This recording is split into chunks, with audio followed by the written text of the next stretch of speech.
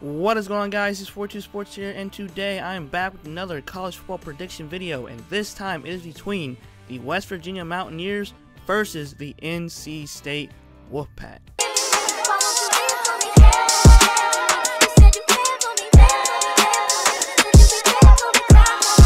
Alright, so it's crazy to even think about talking about NC State and West Virginia, because I myself is a UNC fan, and I know a lot of NC State fans will not like that because they'll automatically think that I'll be biased towards this video, but I'm not going to be biased at all. Both teams are really good, but NC State and West Virginia lost their entire their defense. Like, NC State lost their Bradley Chubb and Fernandez as well, so that's huge for them. Their defensive line is going to be really young, but they don't count the Wolfpack out. Mountaineers also are going to be really, really good on offense as well with NC State and Ryan Finley. But the game is going to be at Carter-Finley Stadium, 3:30 p.m. Eastern Time, September 15th of 2018.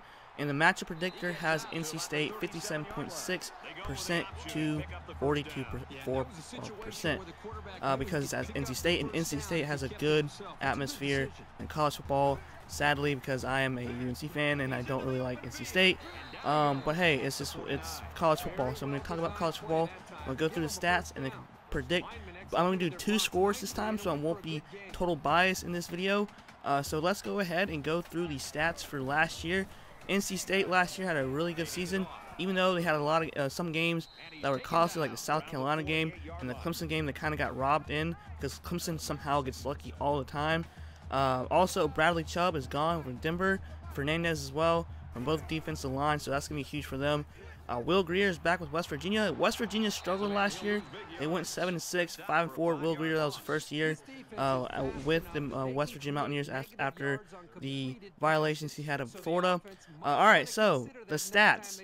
NC State, Ryan Finley, he had a great season last year. Could have been possible in the Heisman, or he could be in the Heisman watch list this year. See how he pans out with the Wolfpack. Ryan Finley had 312 completions to 479 attempts, 3,518 passing yards, 65.1% completion percentage, 7.34 yards average, 17 touchdowns and 6 interceptions, with a QBR rating of 136.0. Really, really good for his quarterback. I believe he's a senior this year. If you're an NC State fan, let me know in the comments below if I missed anything, if the players aren't there, or just anything in general. West Virginia, Will Grier also had a really good season as well, similar to Ryan Finley's. He had 250 to 338 completions to attempts, 3,490 passing yards, 64.4 completion to percentage, 9.00 yards average, 34 touchdowns and 12 interceptions, with a QBR rating of 162.7. Alright, so that's because he's in the Big 12. Big 12 doesn't really have good defense. So running backs, as you guys know, that Nyheim Hines, if I pronounced the name wrong, I'm sorry. That was a huge loss for them. He had 1,000 yards of rushing last year. He's gone to the NFL. Jalen Samuels is also gone, so that's a huge loss for both of them. But they still got Reggie Gillespie, if I pronounced that name right as well. The second, he had 116 carries, 506 rushing yards, 4.4 yards average, and 7 touchdowns. So that's going to be another huge key aspect for the NC State Wolfpack. Alright, West Virginia, Kennedy McCoy is back with the team. He had 125 carries, 596 rushing yards, 4.8 yards average, and 7 touchdowns. Almost as similar to Reggie's from NC State, but they do lose Justin Crawford, and that is a huge loss because he had over 1,000 yards as well and a lot of touchdowns also. Alright, so NC State still has a good receiving core this upcoming season. We got Kelvin Herman. He had 69 receptions, 1,107 yards, which is really, really good. 14.7 yards average, 4 touchdowns. Jacoby Myers, he had 63 receptions, 727 yards of receiving, 11.5 yards average, and 5 touchdowns. Stephen Lewis, he had 37 receptions, 583 passing or receiving yards, 15.8 yards average, and 2 touchdowns. If you look at the yards average that Ryan Finley passes to his receivers, that is really, really good to see. that majority of the games that these receivers get is about 10 yards average in the top 3 wide receivers. It's really, really good. Alright, so West Virginia, we have Gary Jennings is back with the team. This is really weird. He had 97 receptions, 1,996 receiving yards, 11.3 yards average, and he only had 1 touchdown, which is really, really odd to me because he has 1,000 receiving yards, but yet only 1 touchdown, which is crazy. David Sills, he's really, really good also. He was a quarterback and he switched over to receiver, and he's one of the best receivers in the Big 12. So NC State has to watch out for David Sills and Gary Jennings as they play Mountaineers and Carter-Finley. Alright, David Sills had 60 receptions, 980 receiving yards, 16.3 yards average, 18 touchdowns, which is really, really good. Marcus Sims, he had 35 receptions, 663 yards, 18.9 yards average, and 5 touchdowns. The only big loss that West Virginia is lost is Karan White. He was a big loss to him. He had over 1,000 receiving yards and multiple touchdowns as well. Alright, so this is where it gets crazy on defense. Defense, they're going to be really young on both sides, especially NC State, because these are the players that are gone from the team that were both huge losses. Alright, Gerard Fernandez. He was a huge asset to NC State. He is gone to the NFL. Bradley Chubb is gone.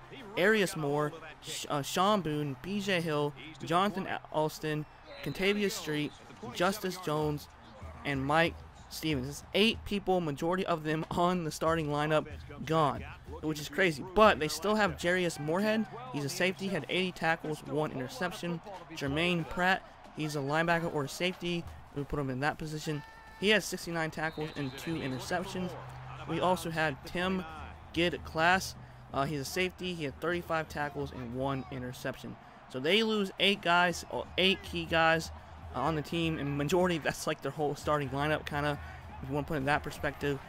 They're really young this year. Also, West Virginia is as well very young. Also, so David Long is back with West Virginia. He's a linebacker. He has 75 tackles. Drayvon Henry, he's a cornerback or safety. He had 57 tackles and 1 interception. Kenny Robinson, which is a huge asset for them, he's a safety. He had 46 tackles and 3 interceptions.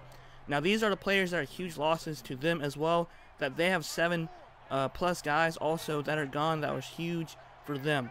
So Al Rashid Benton, he was a huge loss for them. Kaiser White, Elijah Battle, Mike Daniels, Xavier Preston, Marvin Gross, and Xavier Pegas. If I pronounced that wrong, I'm sorry. So the final score and my prediction of both of these scores, I'm not going to try to be biased since I'm a UNC fan, but I'm just talking about college football because I love college football. I feel like, honestly, that possibly the Wolfpack might win because it's at home and it's going to be a shootout game, just because it's going to be an offensive game. And I feel like West Virginia might come up short. But also, I'm going to predict their winning score as well. So, here's my prediction. I predict that the Wolfpack will go 42-35, and West Virginia 35-31. And if it was West Virginia, NC State kicked the field goal to tie it, to take the lead, and then West Virginia scores in like middle of the in the 4th quarter, while NC State scores in like the midway through the 4th quarter, and they take the lead and they just control it on defense. And then its final score is 42-35 for NC State, and then for West Virginia, it's 35-31. So let me know in the comments below what you guys think. It's crazy. So yeah, let me know what you guys think. I know I'm a UNC fan. I'm trying not to be total bias here. It's gonna be a really good game. I feel like it's gonna be an up-tempo passing type game, like a Big 12 game, because both defenses are really young.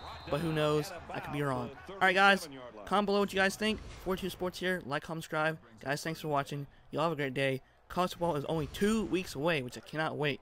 All right, guys. Peace.